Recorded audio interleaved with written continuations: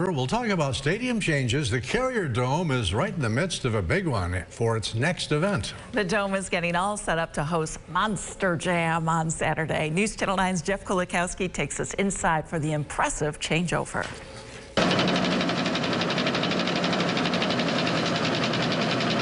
It's a carefully choreographed operation of equipment and people hard at work right now, meticulously manufacturing a special playing surface for all those mean machines ready to roar around the famed Carrier Dome this weekend. Dirt's always challenging, getting the right dirt.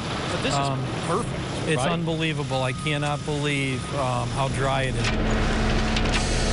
It's now the 9th year for Monster Jam here in the Dome, but Salas says each year the crews make it exciting and new. It's entertainment. At the end of the day, it is great entertainment. It's family fun. You'll see as many kids here as you will adults. Yeah. So the kids actually really love this event. Whether this is your first time coming to Monster Jam or you've been before, you have never seen a course quite like this one, including the huge jump they're making out of that old school bus. On the other side of the arena here, you see a very big log, big tree they cut down and brought specifically for this event. We're going to do some cool stuff with that. So, again, it'll all play out. Fans will be very excited. If you're not a Dome regular, there are some new policies and procedures that went into place starting with football season last fall. Bring your things in clear bags only, and you'll have to walk through metal detectors before you get into the Dome.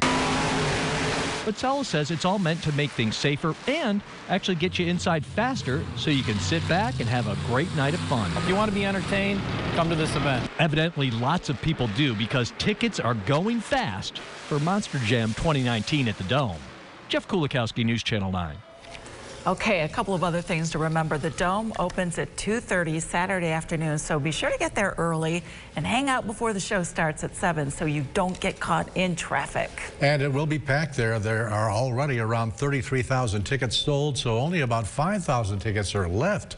And unless you have pre-purchased a parking pass, by all means use SkyTop for parking. And it's also okay to use ride sharing, but you won't get dropped off right next to the Dome. It is a bit of a walk at University Place and Irving Avenue.